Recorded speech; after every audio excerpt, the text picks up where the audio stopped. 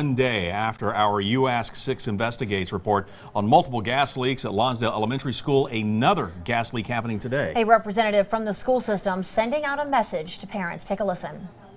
Dear Lonsdale families, this is Chloe Harrington, Director of Public Affairs for Knox County Schools. As our maintenance staff followed up yesterday afternoon on the situation at your school, another leak was found.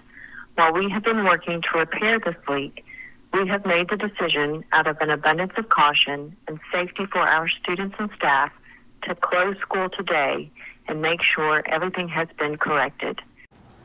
No word yet on the cause of this latest leak. We told you last night that parents were notified of a gas leak happening in the back kitchen area on Tuesday, and that this followed an incident back in November when firefighters found carbon monoxide levels as high as 160 parts per million. The normal range is 50 or less. That was actually from the school's boiler, which had recently passed a state inspection. From our perspective, Lonsdale is a safe school. The age of a building, I mean, there are buildings all over this country that are hundreds of years old and are used every day. The age of a building and how safe it is and how functional it is for you comes down to how you maintain it and how you repair it. Oaks called the kitchen leak very small, puts the blame on a part connecting an oven to natural gas, not the building's age.